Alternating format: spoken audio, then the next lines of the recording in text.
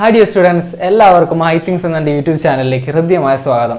Okay, പ്രിയപ്പെട്ട കുട്ടികളെ, നമ്മളിപ്പോൾ പ്രധാനമായിട്ടും ടെക്സ്റ്റ് ബുക്കിലെ അഡീഷണൽ ആയിട്ട് പറയുന്ന കുറച്ച് രോഗങ്ങളെ കുറിച്ച് പറഞ്ഞു അല്ലെ. അപ്പോൾ അത് നമുക്ക് പഠിക്കേണ്ടത് തന്നെയാണ്. ആദ്യം നമ്മൾ പറയുന്നത് നിശാന്തത എന്ന രോഗത്തെ കുറിച്ചാണ്. നിശാന്തത അല്ലെ, മാലക്കണ്ണ് നമ്മൾ പൊതുവെ പറയാറുണ്ട്. നൈറ്റ് ബ്ലൈൻഡ്നെസ് എന്നാണ് നമ്മൾ നിശാന്തതയ്ക്ക് പറയുന്നത്. ഓക്കെ,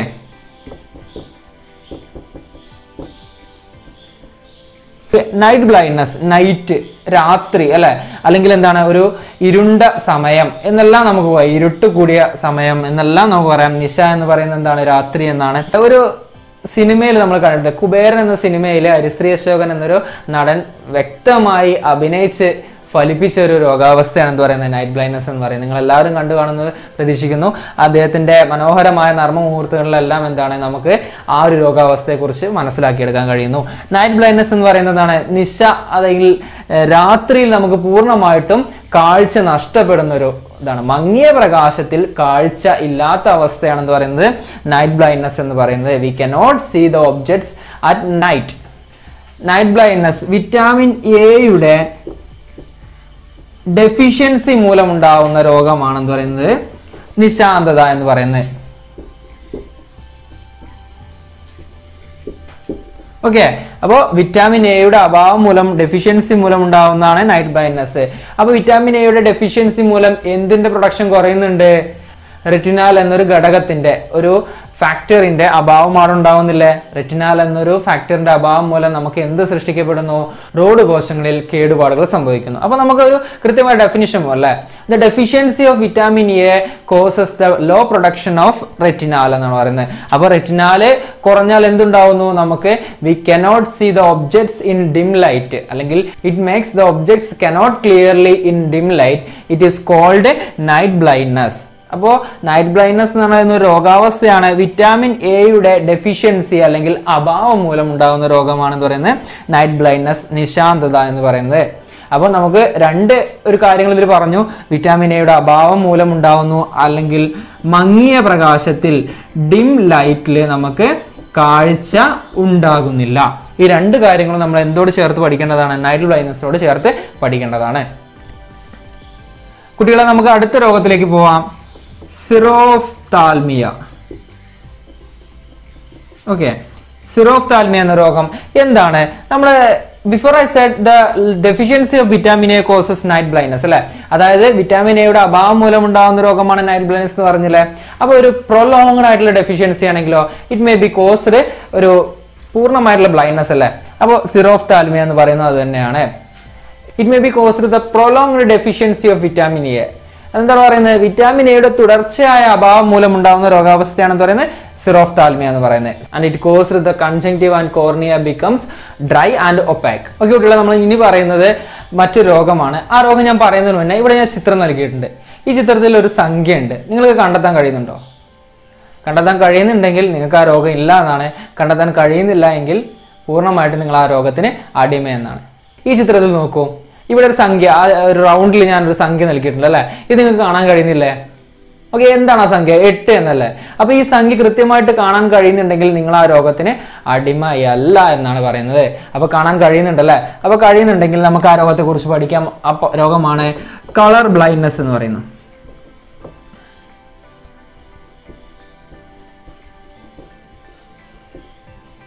ഓക്കെ, കളർ ബ്ലൈൻഡ്നെസ് അഥവാ വർണ്ണാന്ധത എന്ന രോഗം. അപ്പോൾ വർണ്ണം, അന്ധത, നിറങ്ങൾ കാഴ്ചയില്ലാത്ത അവസ്ഥ. അപ്പൊ നിറങ്ങൾ തിരിച്ചറിയാൻ കഴിയാത്ത അവസ്ഥയാണ്, അല്ലെങ്കിൽ പ്രൈമറി കളേഴ്സ് ആയിട്ടുള്ള പച്ച, നീല, ചുവപ്പ് എന്നീ നിറങ്ങൾ തിരിച്ചറിയാൻ കഴിയാത്ത അവസ്ഥയാണ് എന്ന് പറയുന്നത് കളർ ബ്ലൈൻഡ്നെസ് അഥവാ വർണ്ണാന്ധത എന്ന് പറയുന്നത്. We cannot distinguish between green, blue or red. അതായത് നമുക്ക് ഐഡന്റിഫൈ ചെയ്യാനോ പച്ച, നീല, ചുവപ്പ് എന്നീ നിറങ്ങൾ ഐഡന്റിഫൈ ചെയ്യാനോ അല്ലെങ്കിൽ റെക്കഗ്നൈസ് ചെയ്യാനോ കഴിയാത്തൊരവസ്ഥയാണെന്ന് പറയുന്നത് കളർ ബ്ലൈൻഡ്നെസ് എന്ന് പറയുന്നത്. അപ്പൊ നിറങ്ങൾ തിരിച്ചറിയാൻ സഹായിക്കുന്ന കോശം ഒരു ഫോട്ടോ റിസെപ്റ്റേഴ്സ് എന്ന് നമ്മൾ മുന്നേ പറഞ്ഞിട്ടുണ്ടല്ലേ. എന്താണ് ഫോട്ടോ റിസെപ്റ്റർ? കോൺ കോശം അഥവാ കോൺ സെൽസ് ആണ്. അപ്പൊ കോൺ സെൽസിനാണ് ഈ നിറങ്ങളെല്ലാം തിരിച്ചറിയാനും റെക്കഗ്നൈസ് ചെയ്യാനും ഉള്ള ഒരു കഴിവുള്ളത്. അപ്പൊ ആ കോൺ സെൽസിന് ഉണ്ടാകുന്ന ഡാമേജസ് എന്തിന് കാരണമാക്കുന്നു? കളർ ബ്ലൈൻഡ്നെസ്സിന് കാരണമാക്കുന്നു, വർണ്ണാന്ധതയ്ക്ക് കാരണമാക്കുന്നു. ഓക്കെ, അപ്പൊ സിമ്പിൾ ആയിട്ടുള്ള രോഗമാണ്. നമുക്ക് അടുത്ത രോഗത്തിലേക്ക് പോയാലോ. അടുത്ത രോഗമാണ് പറയുന്നത് ഗ്ലോക്കോമ. ഓക്കെ, ഗ്ലോക്കോമ അല്ലെ. ഗ്ലോക്കോമ എന്ന് പറയുന്ന രോഗത്തിന്റെ പ്രധാനപ്പെട്ട ലക്ഷണം എന്ന് പറയുന്നത് കണ്ണിനുള്ളിൽ ഒരു മർദ്ദം അനുഭവപ്പെടുന്നു, അല്ലെങ്കിൽ ഒരു പ്രഷർ, ഹൈ പ്രഷർ അനുഭവപ്പെടുന്നതാണെന്ന് പറയുന്നത്. കണ്ണിനുള്ളിൽ ഉണ്ടാകുന്ന ഒരു അധിക പ്രഷർ ആണ് എന്ത് പറയുന്നത്, ഗ്ലോക്കോമ എന്ന് പറയുന്നത്. അപ്പൊ എങ്ങനെയാണ് ഈ പ്രഷർ ഉണ്ടാവുന്നത്? നമ്മൾ മുന്നേ പറഞ്ഞിട്ടുണ്ട് അക്വസ് ഹ്യൂമർ അഥവാ അക്വസ് ദ്രവത്തിനെ കുറിച്ച്. എന്താണ് അക്വസ് ദ്രവം? കണ്ണിലെ കലകൾക്ക് ആവശ്യമായ പോഷക ഘടകങ്ങളും നെറിഷ്മെന്റ്സ് ഓർ എന്താണ് ന്യൂട്രിയൻസ്, ഇതും ഓക്സിജനും പ്രൊവൈഡ് ചെയ്യുന്ന ആരാണ്? അക്വസ് ദ്രവമാണ് അല്ലെ. Aqueous ദ്രവത്തിന്റെ പുനരാകിരണം തടസ്സപ്പെട്ടാലോ the reabsorption of aqueous humor does not occur. It increases the high pressure in the eye. നമ്മുടെ കണ്ണിനുള്ളിൽ അധിക മർദ്ദം ഉണ്ടാവുന്നു. എങ്ങനെയാണ്? നമ്മുടെ അക്വസ് ദ്രവത്തിന്റെ പുനരാകിരണം തടസ്സപ്പെടുമ്പോൾ. ഒന്ന് ആലോചിച്ച് നോക്കുക. അക്വസ് ദ്രവം എന്ന് പറയുന്നത് നറിഷ്മെന്റ്സ് അല്ലെങ്കിൽ ന്യൂട്രിയൻസ് നൽകാനുള്ളതാണ്. നമ്മുടെ ടിഷ്യൂസിന്, കണ്ണിലെ ടിഷ്യൂസിന് വേണ്ട നറിഷ്മെന്റ്സോ അല്ലെങ്കിൽ ന്യൂട്രിയൻസോ ലഭിക്കാതിരുന്നാൽ എന്താ ഉണ്ടാവുക? അവിടെ ഒരു പ്രഷർ, അധികമായൊരു മർദ്ദം ഉണ്ടാവുന്നു. ഇതിനാണ് എന്ത് പറയാ? ഗ്ലോക്കോമ എന്ന് പറയാം. Okay, glaucoma is the disease that happened. The reabsorption of aqueous humor does not occur. It increases the high pressure in the eye. നമുക്ക് എങ്ങനെ ഈ രോഗത്തിൽ നിന്ന് തിരിച്ചു വരാം? ഈ രോഗത്തിൽ നിന്ന് നമുക്ക് മുക്തി നേടാൻ കഴിയുന്നത് ഒരേ ഒരു കാരണത്തിലൂടെയാണ്, ലേസർ ശസ്ത്രക്രിയയിലൂടെ. ലേസർ ഓപ്പറേഷനിലൂടെ നമുക്ക് എന്ത് ചെയ്യാം? സർജറിയിലൂടെ നമുക്ക് പൂർണ്ണമായിട്ടും ഗ്ലോക്കോമ എന്ന രോഗത്തിൽ നിന്ന് മുക്തി നേടാൻ കഴിയുമെന്ന് നമ്മൾ പറയുന്നത്. അപ്പോൾ ലേസർ ശസ്ത്രക്രിയയിലൂടെ മാറ്റിയെടുക്കാൻ കഴിയുന്ന ഒരു രോഗാവസ്ഥയാണ് ഗ്ലോക്കോമ എന്ന് പറയുന്നത്. കുട്ടികളെ, നമ്മൾ പറഞ്ഞു പ്രധാനപ്പെട്ട 2 രോഗങ്ങളെ കുറിച്ചാണ്. കളർ ബ്ലൈൻഡ്നെസ്, ഗ്ലോക്കോമ എന്ന് പറയുന്നത് അല്ലെ. വർണ്ണാന്ധത, നിറങ്ങൾ തിരിച്ചറിയാൻ കഴിയാത്ത അവസ്ഥയാണ്. പച്ച, നീല, ചുവപ്പ് എന്നീ പ്രാഥമിക വർണ്ണങ്ങൾ, പ്രൈമറി കളേഴ്സ് ഐഡന്റിഫൈ ചെയ്യാനോ അല്ലെങ്കിൽ റെക്കഗ്നൈസ് ചെയ്യാനോ നമുക്ക് കഴിയാതെ വരുന്നു കളർ ബ്ലൈൻഡ്നെസ് എന്ന് പറയുന്നത്. അടുത്താണ് ഗ്ലോക്കോമ എന്ന് പറയുന്നത്. Okay, reabsorption of aqueous humor does not occur. It increases the high pressure in the eye. നമ്മളുടെ കണ്ണിനുള്ളിൽ ഉണ്ടാകുന്ന ഒരു അധിക മർദ്ദമാണ് ഗ്ലോക്കോമ എന്ന് പറയുന്നത്. ഹൈ പ്രഷർ ഹാപ്പൻ ചെയ്യുന്നു. ലേസർ ശസ്ത്രക്രിയയിലൂടെ നമുക്ക് എന്ത് മാറ്റിയെടുക്കാം? ഗ്ലോക്കോമ എന്ന രോഗാവസ്ഥയെ പൂർണ്ണമായും മാറ്റിയെടുക്കാൻ കഴിയുന്നു. ഓക്കെ സ്റ്റുഡൻസ്, നമുക്ക് അടുത്ത രോഗത്തിലേക്ക് കടക്കാം. അടുത്ത ഡിസീസ് എന്ന് പറയുന്നത് കാറ്ററാക്ട്സ് ആണ്. എന്താണ് കാറ്ററാക്ട്സ്? മുരുകൻ കാട്ടാക്കയുടെ ഫേമസ് ആയ ഒരു കവിതയുണ്ട്, എല്ലാവർക്കും തിമിരം, നമ്മൾക്ക് എല്ലാവർക്കും തിമിരം, മങ്ങിയ കാഴ്ചകൾ കണ്ടുമടുത്തു, കണ്ണടകൾ വേണം അല്ലെ. അപ്പോൾ ഈ വരികളിൽ അവസാനമായി പറയുന്നത് എന്താണ്? കണ്ണടകൾ വേണം. നമ്മളൊരു സ്റ്റൈലിന് വെക്കുന്നതല്ല കണ്ണട എന്ന് പറയുന്നത്, പൂർണ്ണമായിട്ടും ഒരു എന്തെങ്കിലും രോഗാവസ്ഥയിൽ വെക്കുന്നതാണ് അല്ലെ. അപ്പൊ കണ്ണടയിൽ ഉണ്ടാകുന്ന പ്രധാന ഘടകം എന്ന് പറയുന്നത് എന്ത് തന്നെയായിരിക്കും? ലെൻസ് ആണ്. അപ്പോ കാറ്ററാക്ട്സ് അഥവാ തിമിരം എന്ന് പറയുന്ന രോഗം നമ്മുടെ ലെൻസ് അതാര്യമാവുന്ന അവസ്ഥയാണ്,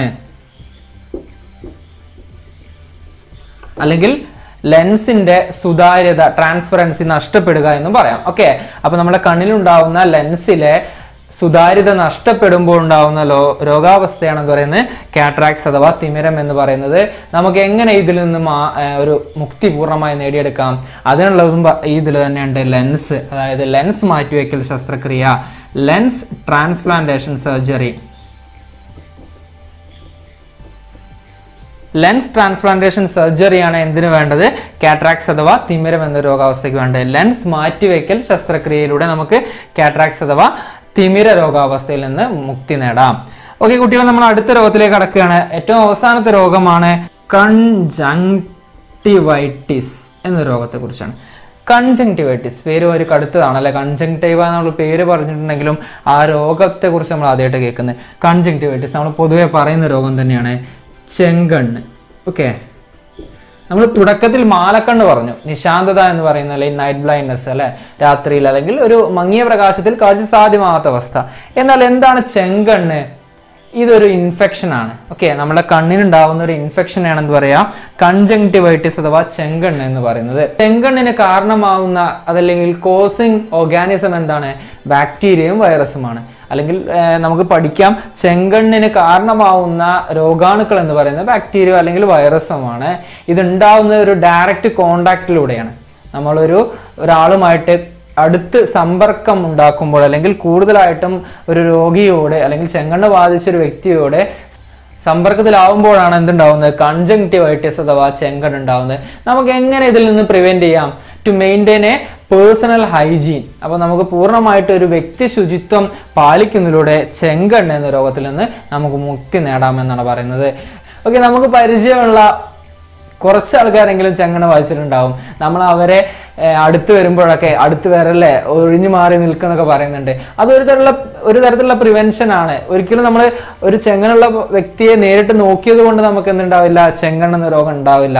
അവിടെ പറയുന്നത് എന്താണ്, അടുത്ത് സമ്പർക്കം ഇടപഴകുന്നതിലൂടെ ആ ബാക്ടീരിയ അല്ലെങ്കിൽ വൈറസ് നമ്മുടെ ശരീരത്തിലേക്ക് പിടിപെട്ടാൽ എന്തുണ്ടാവുന്നു, ചെങ്കണ്ണെന്ന രോഗം ഉണ്ടാകുന്നു. നമുക്ക് അടുത്ത വീഡിയോയിൽ കാണാം. നിങ്ങൾക്ക് എല്ലാവർക്കും എൻ്റെ വീഡിയോ ഇഷ്ടപ്പെട്ടെന്ന് കരുതുന്നു.